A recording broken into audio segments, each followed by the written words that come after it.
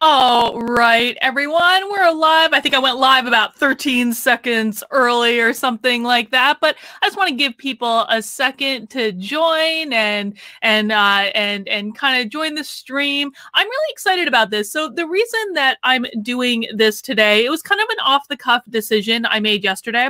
I was originally supposed to be doing a live stream on a different channel today, and I was very excited about it. But then yesterday, it got postponed at the last minute due to a scheduling conflict. And so I had this time in the afternoon free. And I was like, well, I was supposed to, back in the day when there were still in-person events happening, I was actually supposed to be at an event giving this playing politics presentation in front of an audience of people. And one of the things I do professionally is I am a speaker. I go to conferences and workshops and all this stuff, and I do speaking.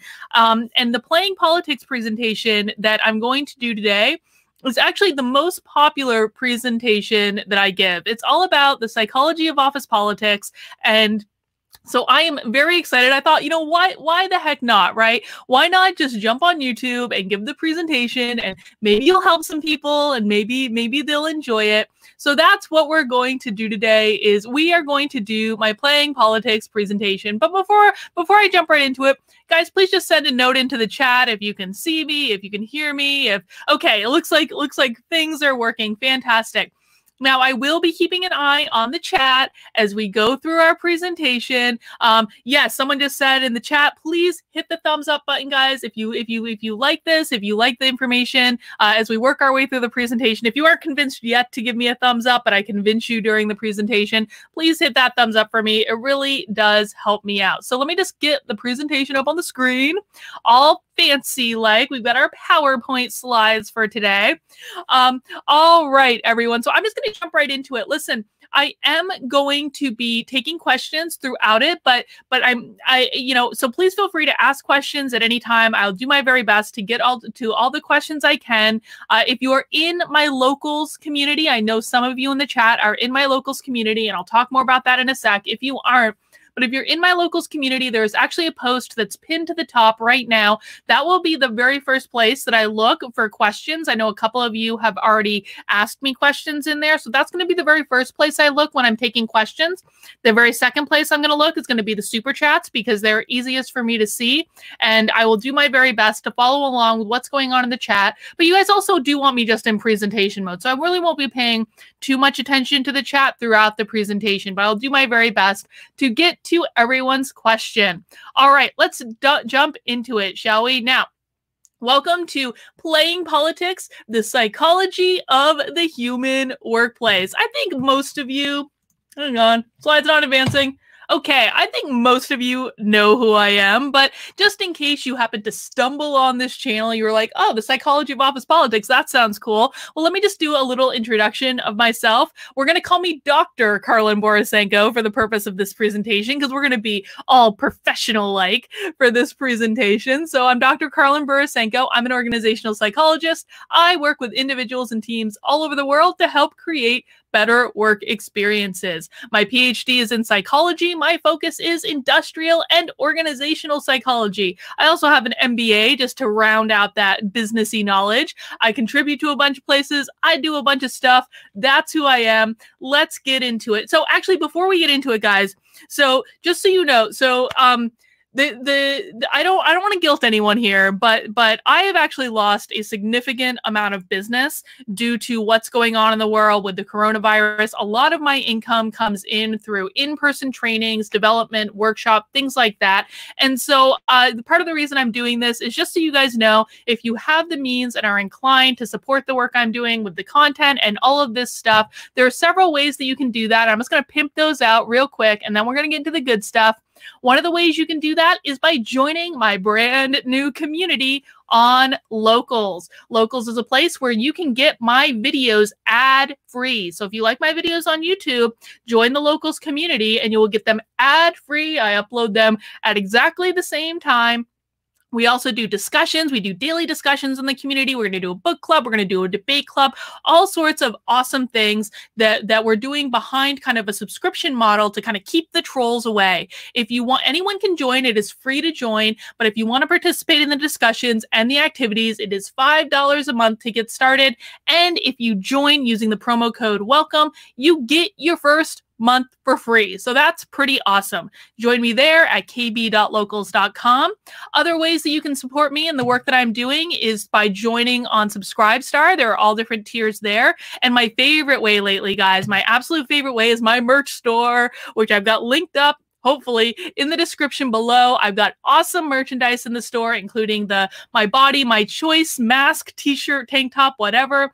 I've also got cool t-shirts with the quote, "I prefer dangerous freedom over peaceful slavery." And the brand new thing that I literally just got added to my merch store like an hour ago is this awesome Handmaid's Tale red. This is to silence you, neck gaiter. Because if you're going to wear a mask for, like, you guys know, like, if you follow me, I think the mask thing is really not emotionally healthy, to be honest. But, you know, you got to play the game that brought you. And I did create a little mask that you can get in the store. Teespring right now is doing a promotion for 10% off all merchandise using that promo code through tomorrow.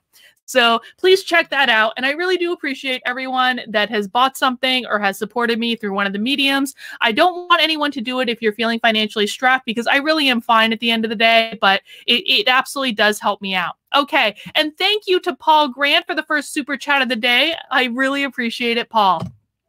But let's get into it, shall we? Let's talk about the subject at hand, which is office politics, everyone's favorite thing to do. Now, listen, even when we are working in traditional office environments, you know what no one says ever?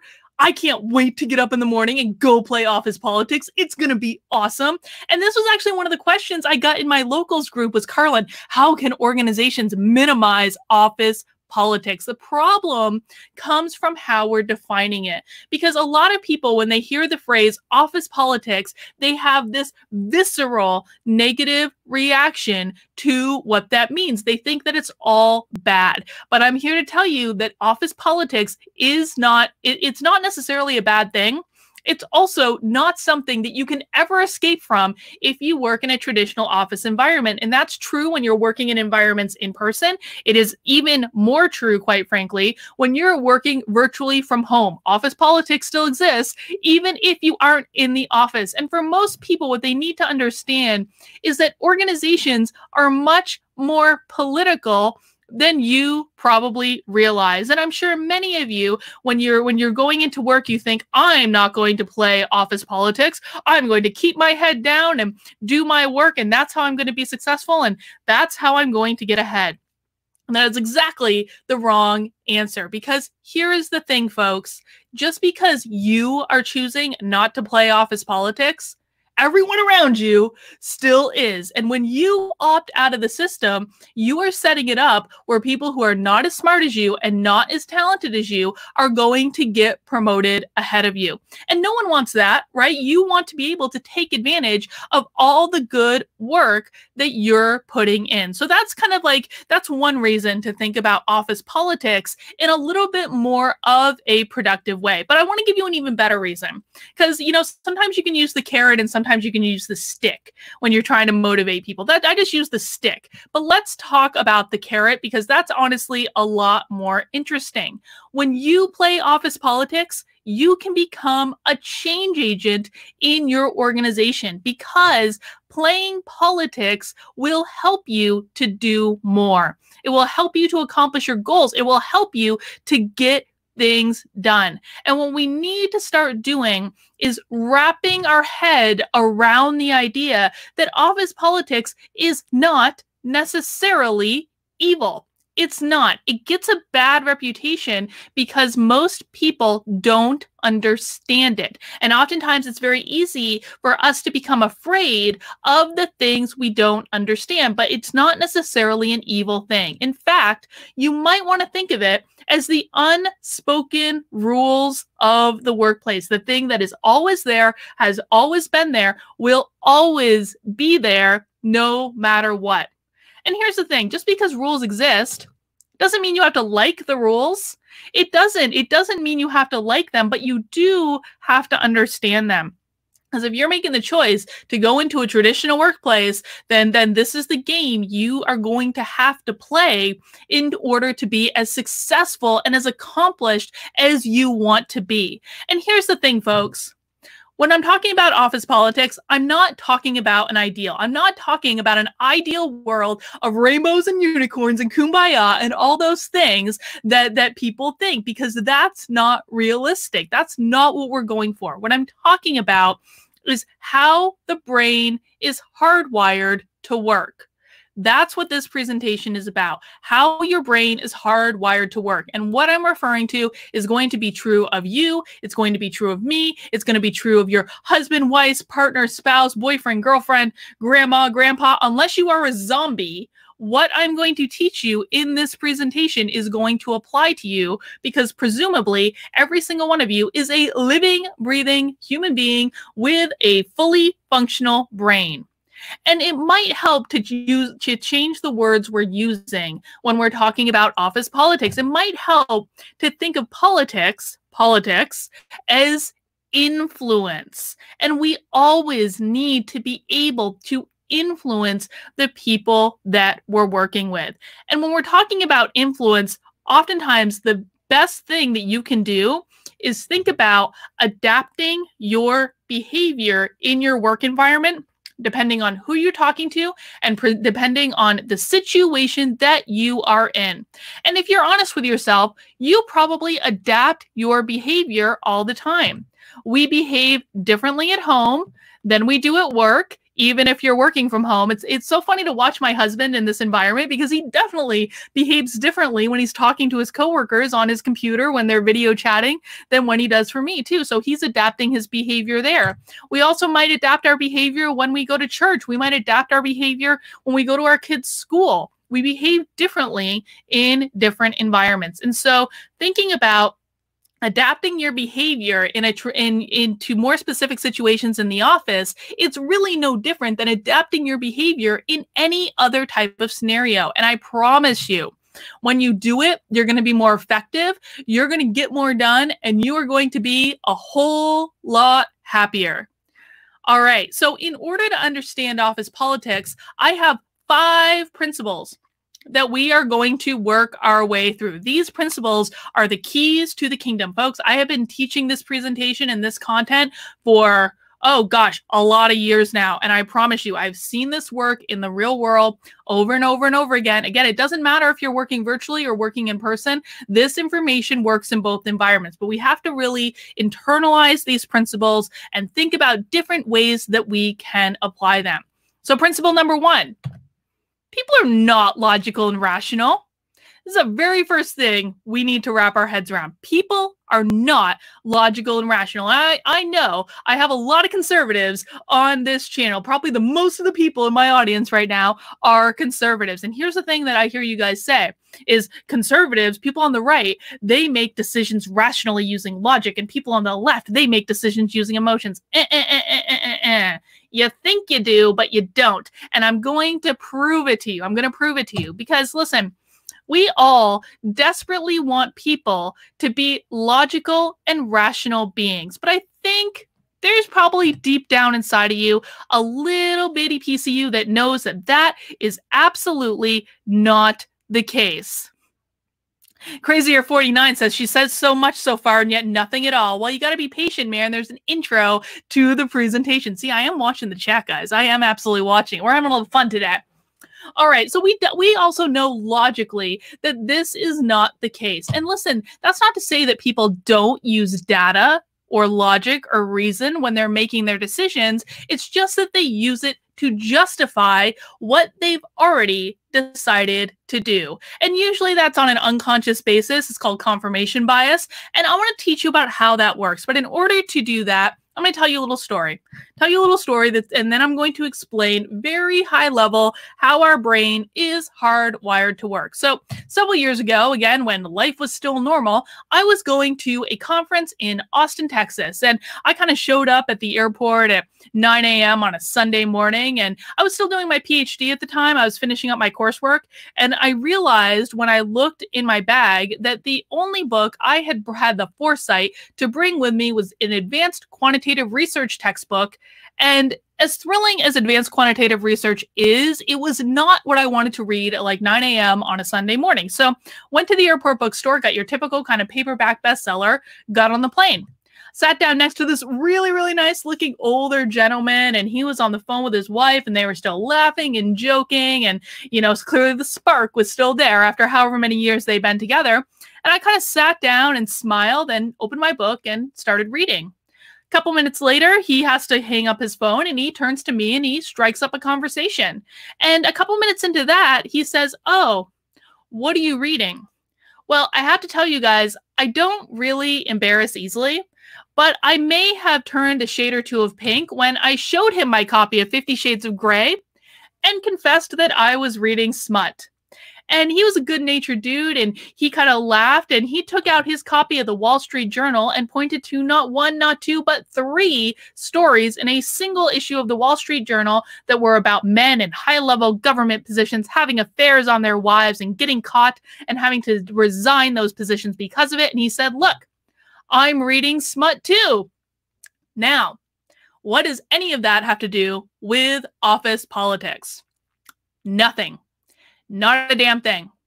But now, if you've been paying attention, I know that you're focused in. I know that you're hearing me. And I know that because of how the brain is hardwired to work. Now, we want to think about our brain for the purpose of this experiment in 3 different parts. And yes, for all you neuroscientists who happen to be watching this, I am aware that I'm about to grossly oversimplify something, but that's what I'm going to do anyway because it is an analogy, and you guys just need to understand the basics. You don't need to understand all the nuance and all that stuff. We just need the basics. We need to get down to brass tacks. So we want to think of our brain as divided into 3 different parts: the old brain, the midbrain, and the new brain.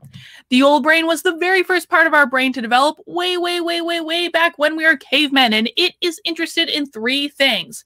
It is interested in food, survival, and sex. And that's it. And it is constantly scanning our environment, looking for those 3 things. And when it finds those 3 things, it perks up, bing, like a dog that has just seen a bone. And it says, pay attention to this. This is important. Now, as our old brain is scanning our environment on a consistent basis, it is doing this subconsciously. So you are not aware of all of the information that is coming into your brain on an ongoing basis. In fact, we process 11 million pieces of information in our brain every single second. How insane is that? 11 million pieces of information coming into our brain every single second. Our brain is really like the best supercomputer in the world. Of that 11 million pieces of information, we are only aware of a very tiny little fraction of that information. We're only aware of about 40 pieces of it. So just keep that in mind, will you? Like, keep in mind, 11 million pieces come in. We are consciously aware of 40 of those pieces. So that is a huge disconnect, right? We have much more information in our brain than we are aware of in our conscious thought processes. Now, I guarantee you that every single one of you watching this has experienced this at one point or another. Think about a time, again, when the world was still normal, where you left work at the end of the day and went out to the parking lot, got into your car, drove home, pull into the driveway, and you don't remember driving home. Has that happened to anyone? Think about it, like, chat in if that's happened to you, where you drive home from somewhere, you take the same route you've taken a million times before, you pull into the driveway and you're like, what happened? How did I get here? Did you fall asleep? No, I don't think you did. You didn't fall asleep. You made it home. Everything was safe, but your brain kind of shut off and it went onto autopilot, right? Now, what would have happened is if you were driving home and a dog had run out in front of your car, what's going to happen is you're going to feel a jolt of energy through your body. Your brain's going to wake you right up. It's going to say, danger, danger, danger, hit the brake. This is important. That's your old brain at work. Okay, it identified something that was going to impact your survival because if you hit the dog, you can get in an accident, go off the road, and that's not so good. So your own brain jolted you to attention, sent a rush of energy through your body to wake you up. That's an example of that. Now, our old brain tries really, really hard to make all of our decisions for us. But sometimes, and this is particularly true when it comes to the work environment, sometimes we actually have to make decisions that don't relate to food, survival, or sex, right? Because if you're making decisions based on food, survival, or sex when it comes to work, you're probably in some trouble, and you probably, should definitely don't talk to HR about that, but that's not where you want to be, right? Most of our decisions, particularly at work, do not involve any of those three things. And so what we have to do, what your old brain does in those environments, is it has to consult a friend.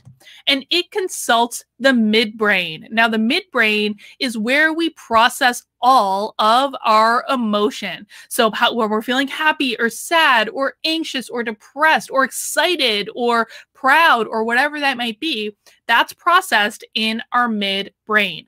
Just like the old brain, the midbrain is a subconscious part of the brain. So we are not always aware of how we feel the way we do or why we feel that way. An example of that is Dragon Water says, what about porn stars? You got to be more specific with that question, Dragon Water. So we're not always aware of why we feel the way we do. An example I like to give of this, and my husband really appreciates this, is sometimes I will be, guys, think about when you're having a fight with your partner, your spouse, husband, wife, whatever it is, and you're like in this fight. This is one of those like important fights where you're really fired up and you just want to keep going, and like almost like you would prefer to keep fighting than to find any resolution for it. And so this every once in a while happens with me and my husband. And when it does, I kind of reach a point with the fighting where I'm like midpoint and I'm like trying to give him the business. And all of a sudden, I forget why I was upset in the first place. That's an example of our midbrain because it's a subconscious part of our brain. Now, another thing that the midbrain processes is nonverbal cues. So maybe this is a better example for this. Maybe think of a time where you've been in a workplace or frankly with your family or what have you. Think of a time when you've walked into a room and before anyone has said anything, you know something is wrong. Think about that. Does that happen to you before? Chat in if that's happened to you before. You just walk into a room, no one has said anything, and you just know with every fiber of your being that something is wrong. That is our midbrain. That's where our gut instincts come from, folks. And if you're honest with yourself, a lot of times those gut instincts tend to be correct. So you should always follow your gut instincts. What's happening when you're getting a gut instinct is your brain is processing a whole ton of information and it's delivering you an answer. It's just not telling you how it got there. All right, so we have our old brain sorted out with our survival. We have our midbrain sorted out with our emotions. And then we get to the new brain. And the new brain is what gets us into trouble so much at work, because the new brain is where we process all logic and reason. It is also the only part of the brain that we are consciously aware of. And so what that means is that most of the time when we think we are being logical and rational in our decisions and in our behaviors, we really aren't. It is simply what we are aware of. And all of that leads to the next slide. Now, I'm just going to give you a fair warning. This next slide, this is the one you want to write down. This is the one you want to write down on the sticky note if you're working from home, put it on the computer monitor and refer to it often because it literally will explain every single human problem you have in the workplace. Ready? Okay, here it is. Human beings make decisions emotionally and they justify them rationally. I'm going to say that again. Human beings make decisions emotionally and then they justify them rationally. And here's the reason for that. So the new brain, where we process all logic and reason, it might be the part of the brain that we are consciously aware of, but if you compare it to the midbrain and the old brain in terms of a decision-making hierarchy, think of it like an organizational chart. The new brain is like the director in the organization, but the midbrain is like the vice president. And the old brain is like the CEO. So the new brain can make decisions. You can make decisions through logic and reason. However, it is very, very easy for those decisions to be overruled by your subconscious parts of your brain that dictate emotion and dictate your survival. Human beings make decisions emotionally and they justify them rationally. Now, I'm just going to take a quick pause here. And I'm just going to see if there are any questions about what we've covered so far, because this is the big thing. This is the big thing that in order to understand the rest of this presentation, you need to wrap your head around it. So I'm just going to look in the chat and look at my locals and to see if anyone has asked any questions so far that I can answer. And let me see. Rudiger says, is The Office... Here, I'll even show it. Is The Office really the best place to learn all of this? No. That's a great question. No, The Office is absolutely not the best place to learn all of this. However, this isn't taught in schools.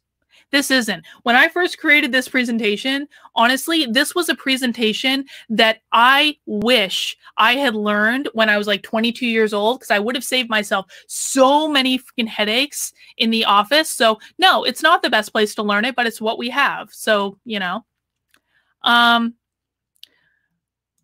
Ruhan says, so being robotic is good since you switch off your emotions? No, because you don't switch off your emotions. You think you do because your emotions are a subconscious part of your brain, but that doesn't mean you're switching off your emotions.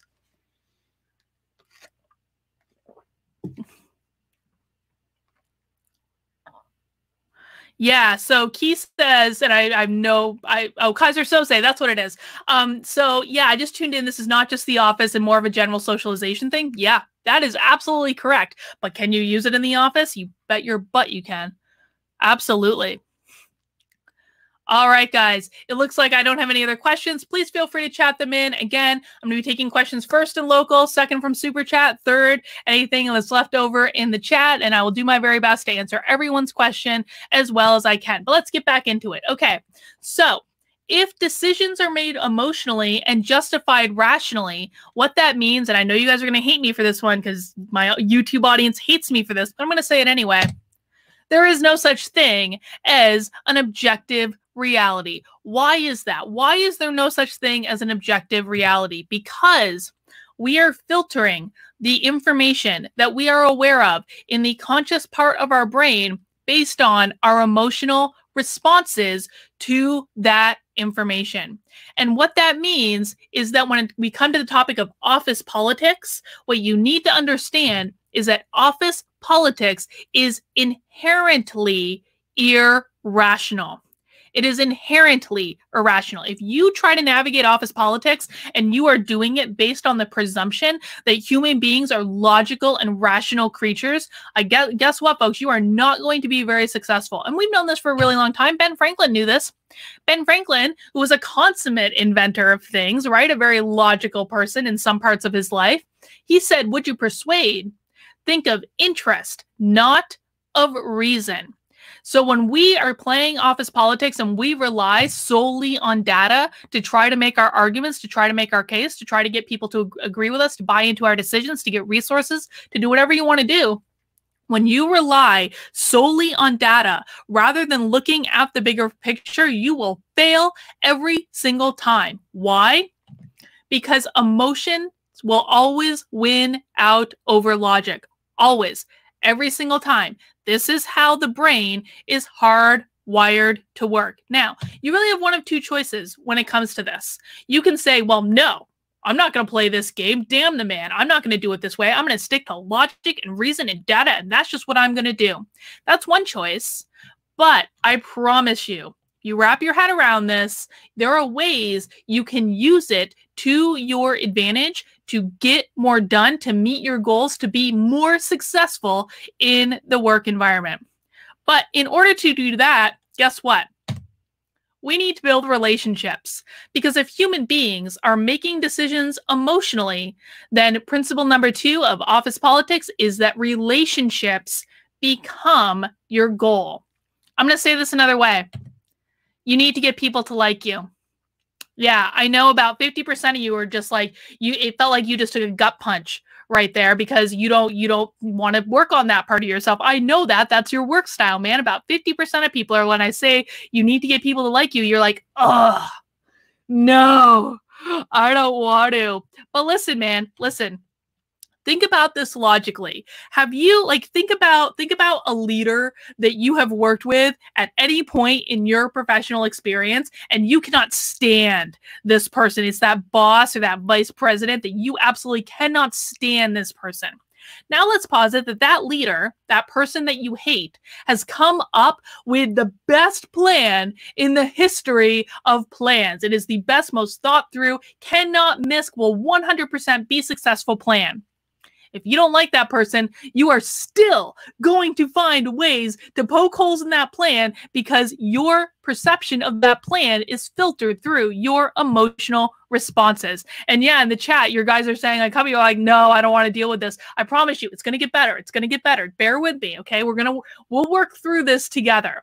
Now, why is that? Why are relationships our goal in the workplace? Well, a lot of people think that influence in the workplace comes from where you sit in the organizational chart, right? Who do you report to? Who reports to you? Who you can fire? That sort of thing, right? They think that that influence comes from the org chart. However, and even in the MBA textbooks, if you read an MBA textbook, it's called legitimate power.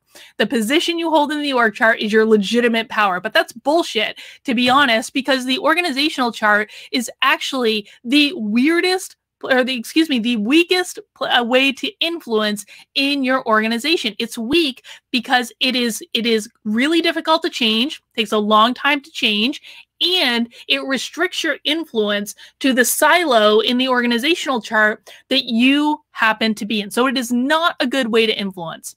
There are better ways to influence. The next best way is to be perceived as an expert. Because if your coworkers perceive you as an expert in something, you are going to be able to influence in that area. However, perceived is the key word here. Perceived is the magic word. So let me ask you this, and listen, don't feel the need to answer this. If I was doing this in front of a live audience right now, I would tell people, don't raise your hands if you agree with the question that I'm about to ask you. Just think of it in your head. Don't feel like you need to chat in. But let me ask you this. Have any of you ever worked for a boss that had no godly business being a boss? They had no idea what you were doing. You have no idea why they were hired as a boss in the first place. Does that happen to anyone? Well, here's the thing. Here's the thing. Hang on. I'm going to take a sip of coffee. I'm on a roll here. Yeah, Corliss says de jure authority versus de facto authority. Yeah, that's pretty dead on, man. So if you've ever worked for a boss that had no business being hired into their role, and Crazy 49ers says, who hasn't had that type of boss? Yeah, I've had lots of those bosses, man. The question we need to ask ourselves is, how did that person get hired into that position? How did that person get hired into that position if they have no godly business being in that role? Well, guess what? They probably had a relationship with the person doing the hiring. That's usually how that happens. They were friends with the person doing the hiring. Maybe they just had a great interview with the person doing the hiring. They connected on that personal level. And then the person hiring made a decision emotionally about who to put in that role that wasn't necessarily a logical, rational decision. And we've actually known how this works for a really long time. Listen, there was a study that came out 100 years ago, literally 100 years ago. It is sponsored by the Carnegie Foundation, and what it found is that 85% of someone's success comes from their soft skills, from the emotional pieces, from their EQ, if you will. Only 15% of it comes from their technical knowledge of how to do the job. And yes, that's true of you more scientific positions and engineers and programmers and all that sort of thing. Your success is going to be dependent on how well you play this little game that we're talking about right now. And that's because relationships are your secret weapon when you come to the work environment, because relationships means that you can influence without that formal structure. It means you can influence outside of your specific silo in the organizational chart. It means you can influence outside of the people who might report up to you. It also means you're tapping into that emotional part of the brain. Okay? Now, does anyone remember this movie from a couple years ago? Anyone remember this? Type into the chat yes if you remember this movie.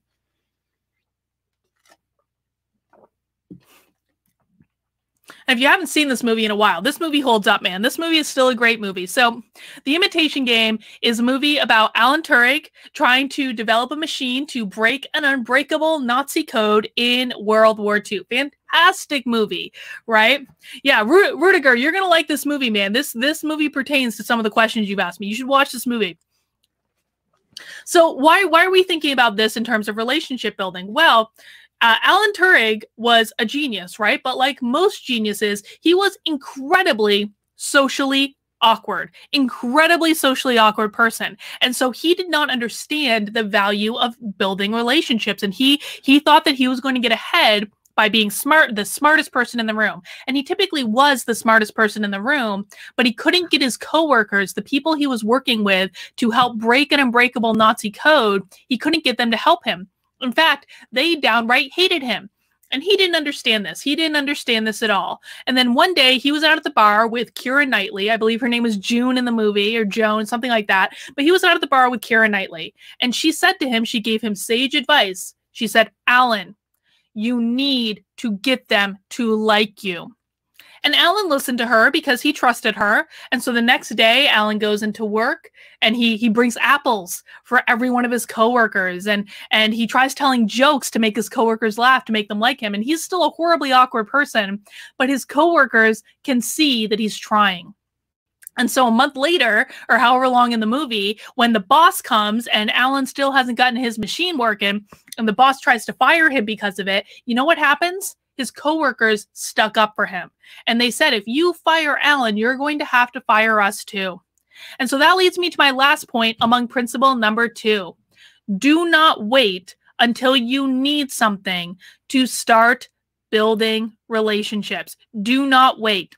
This is something you need to be doing on an ongoing basis, because if you wait until you need something from someone to start building these relationships, you are going to be in an island by yourself. No one is going to be there to help you. So don't wait. Start doing this now.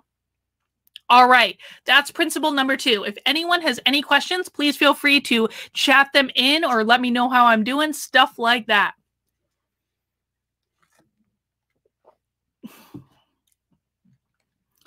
Yeah. You guys have all the funny names for Benedict Cumberbatch, but it is a good movie. Listen, I don't care what you think of the actor. That movie is fantastic. All right, let's move into principle number 3. So how are we building those relationships? How are we building them? Well, you have to understand that people have different natural preferences and tendencies when it comes to the work environment. I'm going to say it another way. People are like cats and dogs. Now, I'm more of a dog person myself. Some of you who follow me on social media, you know that these are my 2 little bastard dogs. I have a Chihuahua and a Chiweenie. My Chihuahua's name is Honey Robocop Poncho Tequila.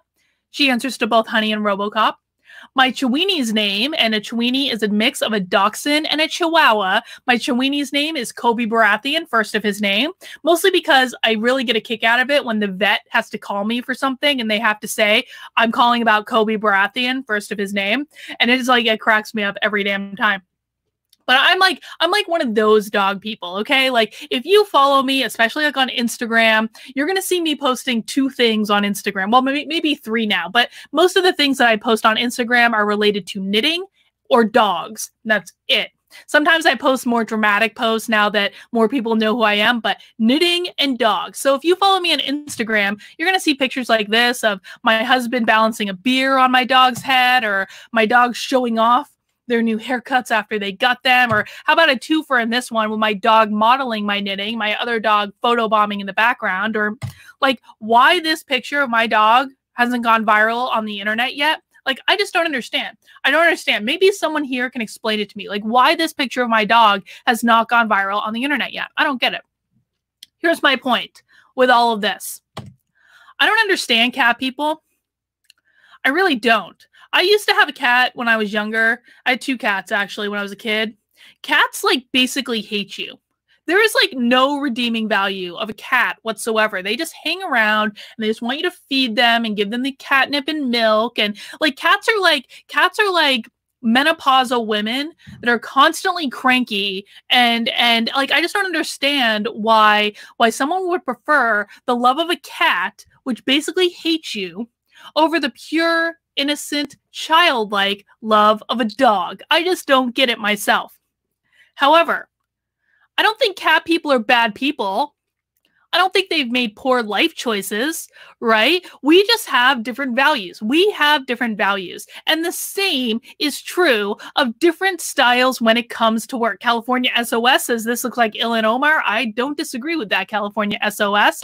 So the same is true when it comes to work. Now, most commonly, when it comes to work, people make the mistake of thinking that our differences in work style are related to really broad categories of information. So one of the most common things that we think they're related to are extrovert or introvert. Where do you get your energy? And that does play a role, but it's not the whole story. And frankly, don't even get me started on generalizing about people based on the generation in which they were born into. It makes absolutely no sense to do this. Do not generalize based on generations, because generations are like 20-year spans of time. And it is significantly more complicated to understand someone's work style, the natural preferences and tendencies that they bring to work. However, this is what you need to do. Corliss actually asked a great question. Aren't communication styles why we did Myers-Briggs? Yeah. Excuse me. So Myers-Briggs is one of the tools that you can use. The MBTI is one of the tools that you can learn to understand people's work styles. I'm going to actually talk about a different tool in a second that I like even better than that. But our goal here, big picture, is that we've got to do a better job of understanding the work styles that people bring with them to the office. And then once we understand what people need, we need to adapt our behavior to those people. Now, the MBTI is a great tool for doing this. However, the tool that I actually like even better is the DISC profile, frankly, because the DISC profile is actually significantly more accurate than the MBTI. It's also much easier to teach, and it's much easier for the average person to remember what it is. But so DISC profile is one option, and I administer those. I'm a DISC nerd. On like a good day, I love this stuff. I think it's so valuable. But if you don't have a DISC profile or don't know what someone's DISC type is, the next best thing is just to mirror them. It's to mirror what they're giving you. So for example, if you have a boss that all that boss ever sends over email is like really short, quick messages that are like in bullet points, why would you write a paragraph back or 2 paragraphs back? Don't respond to that boss with like a big long email of information, because if they're writing to you constantly, most of their emails are just bullet points, like very quick and to the point. Do not respond with a huge paragraph of information, because if you do that, what's going to happen? Their head's going to explode when they see it. They aren't going to read it. It's too much. Okay, so Kaiser Sose asks, is it true that people who are feeling on Myers-Briggs, on the Myers-Briggs instead of intuitive are NPCs? No, I mean, listen, like the feeling one on Myers-Briggs, this is actually why I don't like Myers-Briggs. It's like, that is not a reliable measurement for that specific thing. So I don't even put any any credence in that, because it has a test-retest liability of something like 40%. What that means is that if you take the Myers-Briggs on a Monday and then you take it again on a Friday, there's only a 40% chance that you're going to get like the same answer, because it's a really low test-retest reliability. It can change based on how you're feeling that day for that reason. So I wouldn't put too much credence in the Myers-Briggs for that specific purpose. All right. So our goal here, whether it's through DISC, maybe attempting a Myers-Briggs if you're feeling saucy, or mirroring the person. Our goal here is to understand the emotional needs of our coworkers so we can adapt our behavior to them. Because once we understand those emotional needs, that's when you can start to engage in a different way. And listen, some other strategies for understanding what your coworkers need from you. These are going to seem deceptively simple, but they're deceptively simple because so many people don't do them. So here's the first one. Listen. Listen, listen, listen. Listen, guys, waiting to talk and listening are not the same thing. They are not the same thing. You have to practice active listening with your coworkers. 88% of people says of all the things that they want from their coworkers is they want people who will listen to them. And they say that because that same probably 88% of people are convinced that no one is listening to them. If you listen to your coworkers, really kind of put your own ego aside for a second and listen deeply to what they're saying, they will tell you what they want. They will tell you every single time. So that's something we need to do. Dragon Water asks, is there a good place to get your disc assessment cheaply? Yeah, so the disc assessments, I've got 2 disc assessments that I use that I trust. The disc assessment that is of this image, that one is going to be about $100, so that's not exactly a cheap way to go. But if you go to rallybright.com and sign up for a profile on there, I think that's like $20 right now. And I actually wrote the Rally Bright disc. So that would be a good place to go. That's rallybright.com. All right. So we talked about listening. You want to make sure you're doing that. Hang on, guys. I'm just trying to get everything situated on my screen so I can see the chat. So listening, number 1, what do you want to do after you listen to them? You want to have their back. Have their back. This is, again, one of those things that's so often misunderstood in organizations, because having someone's back, it is a binary thing, right? People either believe that you have their back or they believe that you don't. And the default is not to trust someone. Think, again, just apply this to your own experience. The default is not to trust someone. If someone does not believe that you have their back, that you're going to be there to back them up and to help them and to support them when things go wrong, then they believe that you do not have their back. So you want to be that person that people trust, the person that's going to show up, the person that's going to support them. This takes extra work, right? But it will pay you back in spades when you're talking about office politics influencing what, like, very brass tacks here, guys. Someone is significantly more likely to do you a favor if you have previously done a favor for them. It is that simple. That simple. Paul asks, thank you for the super chat, Paul. I like cats because they are independent. Dogs are way too needy. Same with people. What does that say about me? Well, it probably says you're conservative and you want people to take personal responsibility for what they're doing in the world, which is perfectly fair. Perfectly fair. Hey, man, again, I don't think cat people are bad people. I prefer, maybe this is the liberal in me coming out, right? I prefer to have something that needs me and that I can take care of and that I can pet and preen on and all that stuff. All right, so we're going to listen. We're going to have people's backs. The last thing I want you to think about when we're talking about building relationships, and this is especially hard now, man, I get it. Stop relying on email. Stop it. No, really, stop it. Email is great. Email is great for a lot of things. Email is great for, hang on. Trying to get my screen situated. Email is great for like scheduling meetings. Email is great for like passing documents back and forth. Email might be great for a little note saying, I'm 5 minutes late, get the meeting started without me, stuff like that. You know what email is not great for?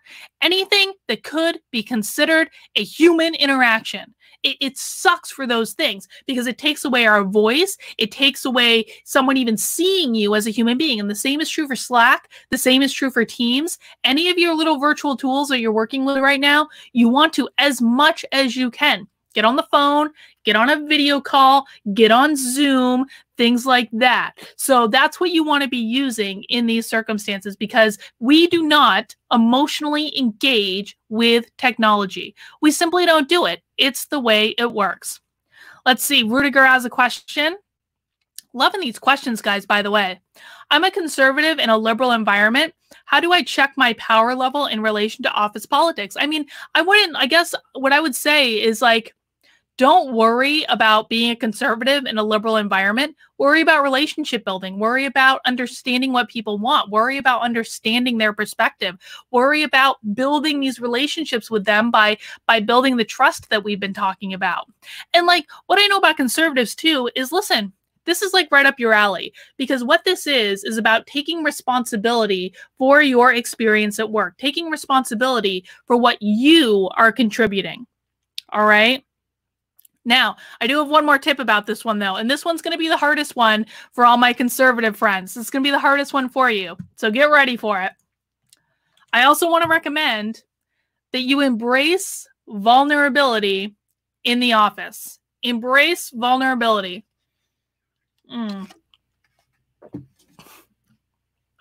Again, that same 50% of you that when I said you need to engage with emotions, that same 50% of you that were like, no, like you just did the same thing here. I know, I get it. What do I mean by vulnerability? Well, I'm going to tell you a little story. So I used to work for a public radio station, guys, believe it or not. Someday I'll tell you guys this story. I used to work for a public radio station, and it was a shitty place to work, and I hated it. And I hated it for so many reasons.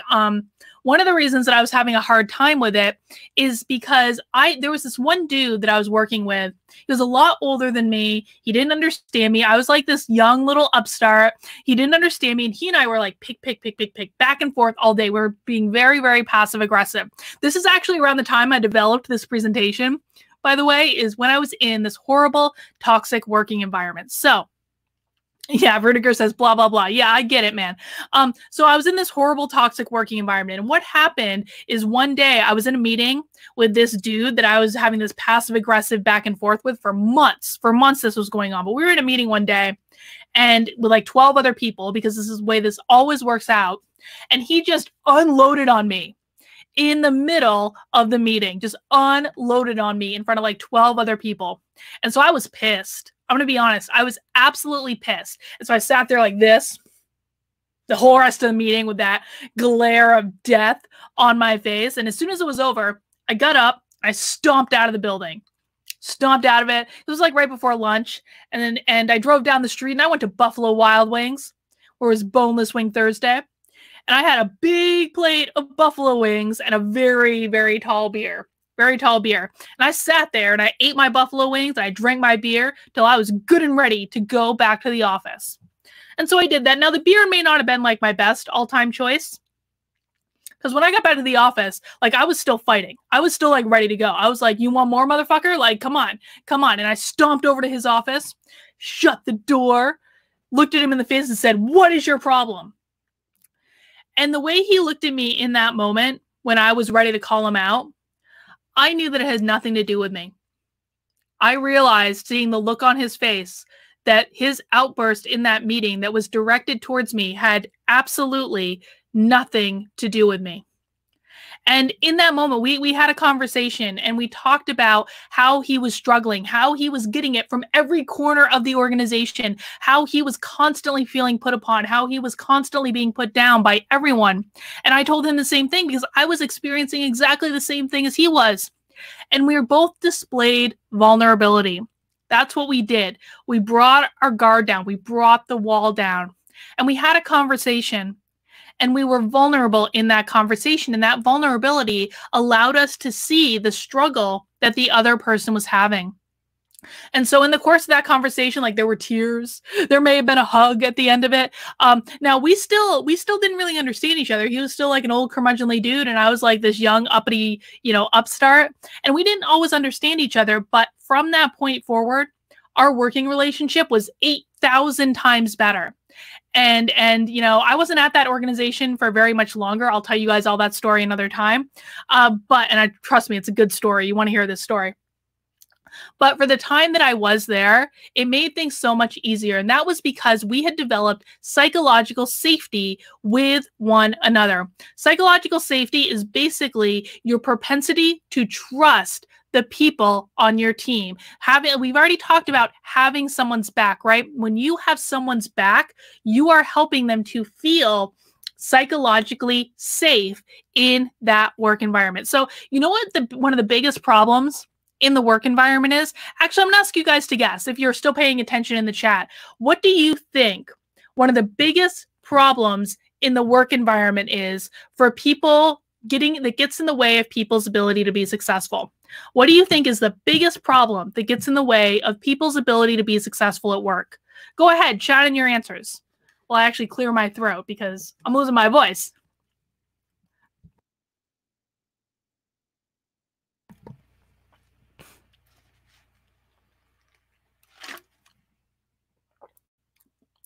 Communication, Mallory says. Communication. Dragonwater says people being treated unfairly. Rudiger says trust. Digital Bro says taking things personally. Sovereign Pariah says trying to be open without stomping on people. Responsibility, envy. Yeah, some of you are kind of waffling around it. So I'm going to share this with you, and I don't think you're going to be surprised when I share it. So the biggest problem that usually stands in the way of people being successful is a sense of powerlessness. Is that people feel powerless in the office. How many of you, and just type into the chat if you feel comfortable, how many of you have ever felt powerless at work? That there was just nothing you could do to be successful. The whole thing was working against you. Have people felt powerless at work before? Yeah.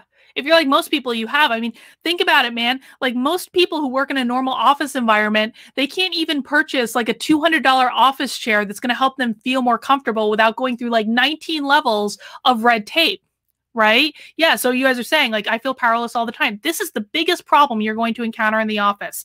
And most people feel powerless. This is what I really want you to understand, is that most of your coworkers probably feel exactly the same way. So if you want to build better relationships with them, what is one of the best things you can do to make them feel really good, and more importantly, to make them feel really good in relation to you? Give them their power back. Make it part of your goal. Make it part of the way that you operate at work. Is one of your missions in your work life is to give your coworkers their power back. And that's what I did.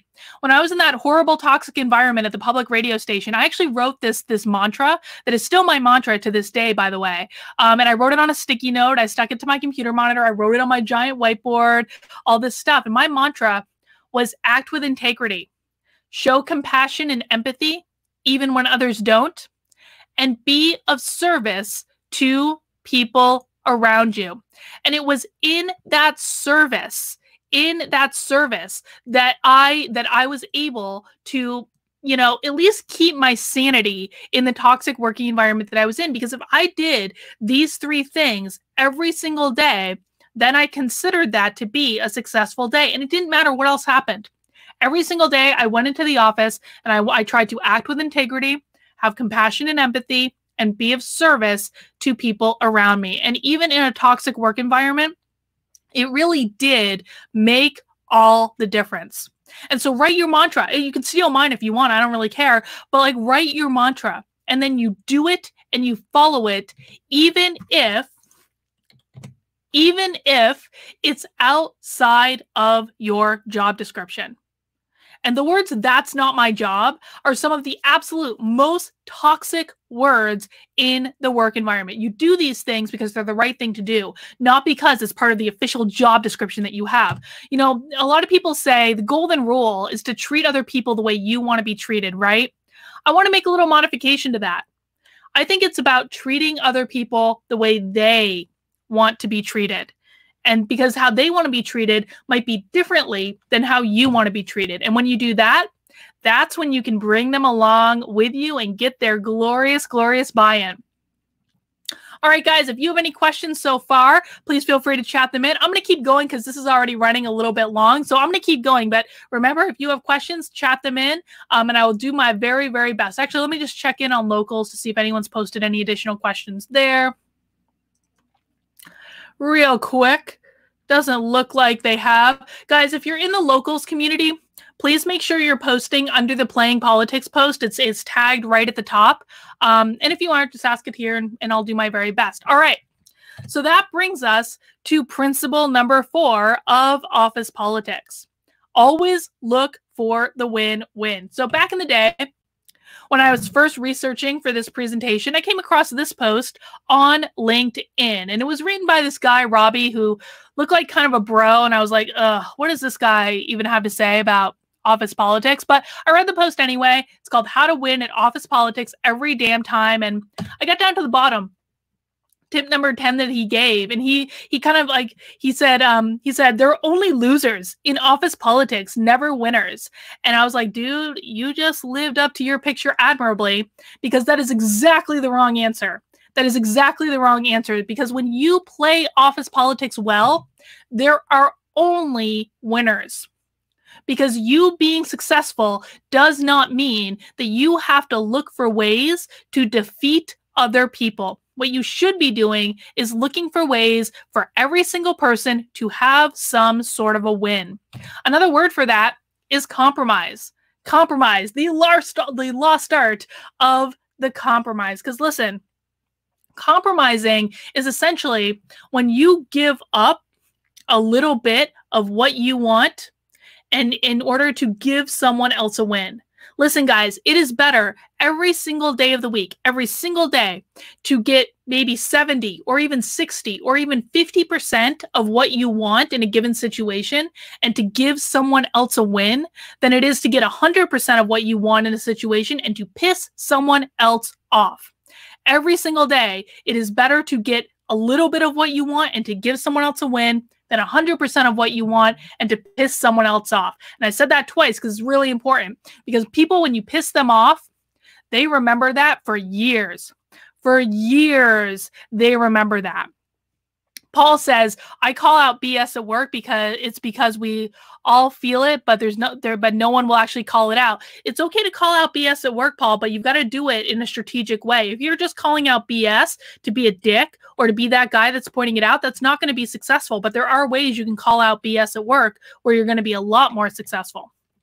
And again, maybe thinking about this way to compromise could be the best thing for you. Now, has anyone ever seen this guy give a talk? I know a lot of you probably don't like him very much, but the thing is, like, I've seen him give a talk before. I saw him at South by Southwest a couple years ago. He's actually really smart. He really is. He's really smart. I was absolutely shocked. And what he said, he was talking about trying to fix healthcare in California, and they were ultimately unsuccessful at that. But what he said about his attempt at it and how they came together was really smart. And he said what he essentially did was bringing all stakeholders that had a stake in healthcare in California. He brought them all into the same room together. And he started off the conversation saying, not a single one of you should expect to get a 10 walking out of this meeting. The best you should expect for is a 7, is to get a 7 out of 10. Because if you get a 10, that means that guy over there is getting a 3. And that's when it all falls apart. So that was really good advice. Shoot for a 7 out of 10. Shoot for 70% of what you want. Now, the reason that this strategy fell apart is because the people in the room didn't listen to his advice, and everyone started battling and having these power struggles over who was going to get the 10, right? That's when the entire thing fell apart. So in order to give someone else a win, one of the things you need to do is to understand their motivations, understand what's driving them, understand what is getting them to make the emotional decisions that they're making. And a lot of people think that you know, a lot of the decisions that people make, oftentimes it has to do with fear. How many of you have ever heard in relation to work or anything else, people are afraid of change? How many of you believe that people are afraid of change? Go ahead, chat in. Oh my God. I really hope my voice is going to survive this.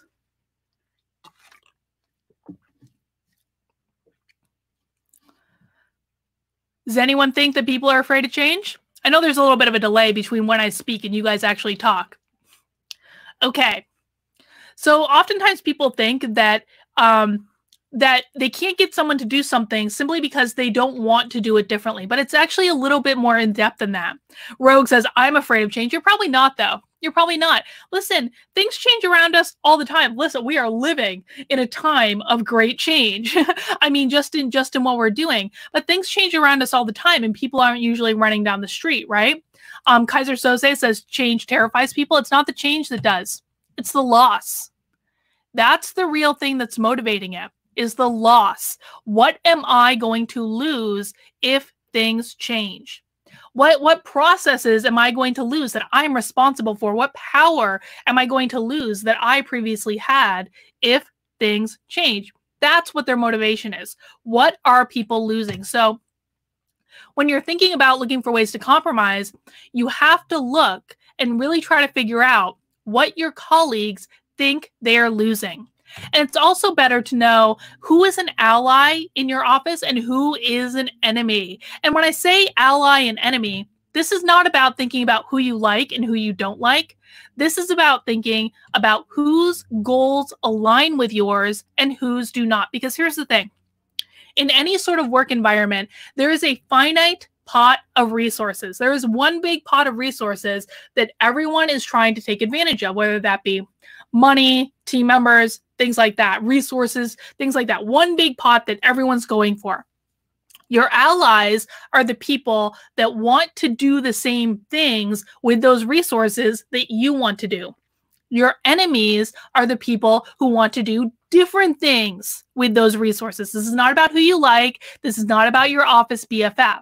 So you want to really know who are your enemies, who wants to take the resources that you want and to do different things with them than what you think is the best, because those are the people you really need to win over. The allies you want to get on your team, the enemies are the people you have to win over. So how do you win over your enemies?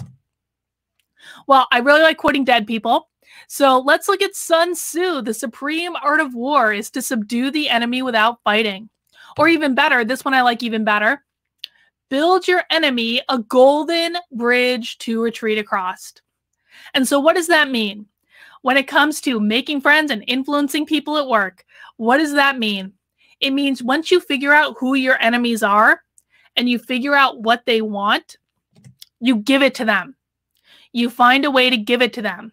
That is the root of a compromise, is you give other people a win. Even if it hurts you, even if you really don't want to do it because you really don't like that person, this is how you're going to build those relationships. And guess what, folks? When you give your enemies wins over and over and over again, they stop being your enemy because they start seeing you as someone that is a reasonable person to work with. And so if you keep handing out those wins, listen, what's going to happen the first time you do it is they're going to look at you like you have three heads. They're going to look at you and be like, what the hell's going on? Like, this person doesn't like me. This person's never said nice words to me. Why are they being nice to me? What do they want? Okay, that they're going to approach you with suspicion the first time you do it, but you do it again. You do it again. You do it again after that, and eventually they will stop being your enemy. Now, in order to do that, we have to get into principle number 5. And principle number 5 is all about picking your battles. Because political capital at work is not finite, but it is fluid. And what that means is that if you use all of your political capital, all of your goodwill to fight battles that do not matter, that means you may not have any left over when you really need it. Ruhan says, this is a good question. Ruhan says, but how do I give the limited resources? Wouldn't people take advantage? Well, they might take advantage, or you might actually get a new ally and you guys come together and figure out ways to do even more. You know, people will, when you're being generous, when you're being altruistic, sometimes people will take advantage. That's absolutely true. But you don't want to let your fear of that happening prevent you from trying to build those relationships, trying to create that goodwill.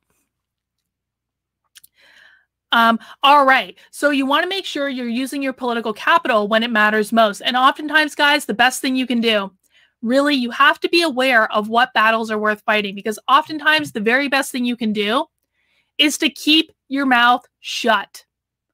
That is oftentimes, if you look at a meeting, think about this with any meeting that you've been in.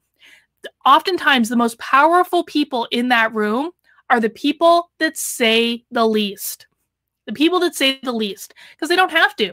They are picking their battles. They're going after the things that are important. And if something is not important, there's so much bickering and so much nonsense that takes place in any work environment simply because people are fighting battles that are not important.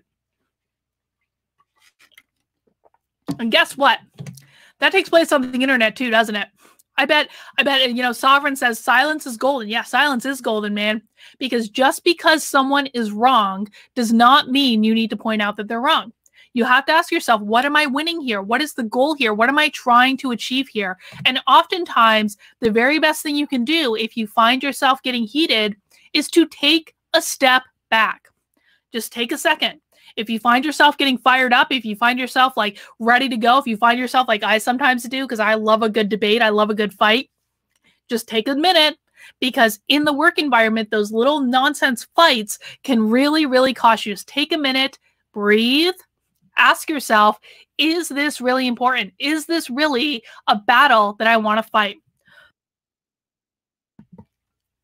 Because you might not want to do that. You might not want to expend your political capital doing that. You know, passion is a great thing. Passion is awesome. But too much passion can actually be a weakness. So just breathe. Ask yourself, does this meet my high-level goals? This is some advice my mentor gave me about, oh gosh, 15 years ago, something like that now. She said, Carlin, because I used to be, guys, can I make a confession? Like, I used to be a bitch. I was a bitch to work with. I really was. And so my mentor took me aside one day and she was like, Carlin, everyone knows you're smart. You don't have to prove that. But it's not about being right. It's about being effective. And she's absolutely right. It is not about being the smartest person in the room. It's about doing what is most effective in the room. And listen, guys, sometimes when you keep your mouth shut, it may feel to you like you're taking no for an answer.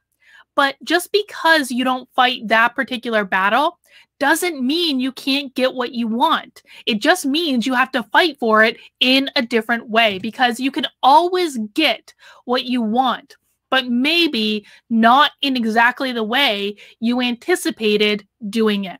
So just keep in mind that just because the answer is no right now doesn't mean the answer is no tomorrow or the next day or next month or next year. You don't always keep fighting these battles. If something is important to you, keep fighting, but be strategic about how you're doing it.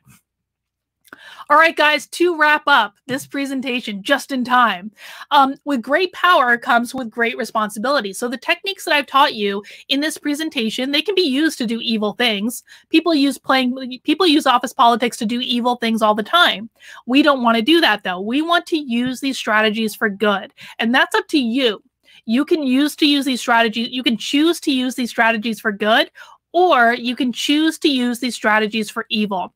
But I'm going to recommend you use them for good, because honestly, it is a whole lot better. It is so much more pleasant. So to leave off, use this information to build more human connections.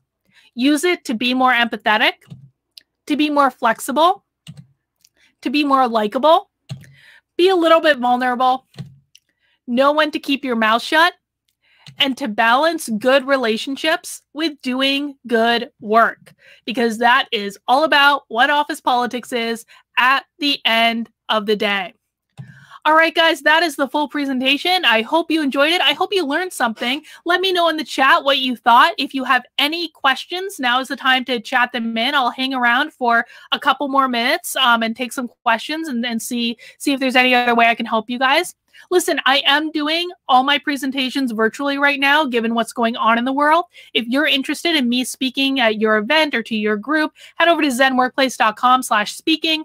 Get in touch. We'll have a conversation. You can also contact me directly at drcarlin.com. There's a contact form, super simple.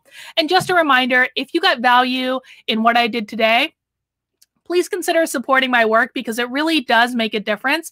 You can join me on Locals, kb.locals.com, where you can get my ad-free videos every day. Every video I post here on YouTube is posted ad-free on Locals. Use the promo code WELCOME to get your first month for free. You can also support me on Subscribestar, and you can support me by getting merchandise, like really cool merchandise in my store, including this brand new mask that I just love. I can't wait to get mine, honestly. And there is a sale going on through Teespring right now where if you use that code, you're going to get 10% off. So that's all I've got for right now, guys. And I'm just going to look in the chat and see if anyone has any questions. And again, let me know what you thought of the presentation, because this is a little experiment for me. I don't actually know if you guys are going to respond to these, but, you know, I hope you enjoyed it. I don't know. It's fun to give. It's fun for me to kind of like keep on my toes while I'm not doing in-person presentations. Sovereign says, yeah, it doesn't matter what you know. It matters who you can persuade. I think that's a really great point. It's about who you can persuade and how you can persuade them. It doesn't matter how smart you are a lot of the times.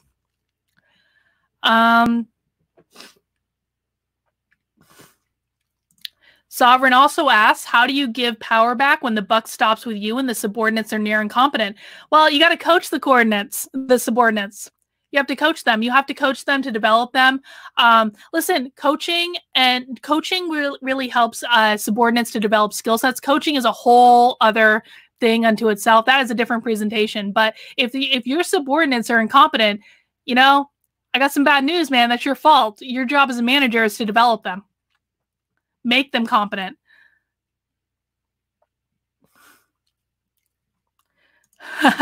Making connections is going to be hard. I know it's hard, dude, but it's worth it. I promise you. I promise you it's worth it. Mallory says, I really enjoyed the presentation and learned a lot that I will start to use in life. Thank you, Mallory. I hope you do. Let me know how it goes. Actually, I'm just going to put the Locals thing up on the screen because that's really the most important thing. Guys, I really do hope you join me on Locals. Like, I think I'm really looking forward to the community there. We're going to be doing a book club soon. It's going to be next month. We're going to read the book Conversations with God and do a little live chat about it. I'm very, very excited. We have discussions there every single day. So please consider joining it. All right. Thank you, Sovereign. All right, so it looks like the chat is kind of dying down, and I am really losing my voice. I'm shocked I made it through that. So I'm going to cut the live stream now, but again, I hope you really enjoyed it. I hope to see you on Locals. Use the promo code WELCOME to get a free month. Rudiger says, anything new in knitting? Not really, honestly. Like, knitting is kind of quiet right now, but I am working on my Knitting Wars series of videos, so at least you'll be able to enjoy the drama from the past. Nothing's really going on right now, I don't think. Not that I've seen.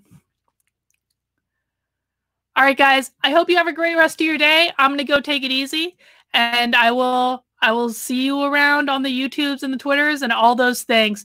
Thank you very much for attending, and I hope you enjoyed it.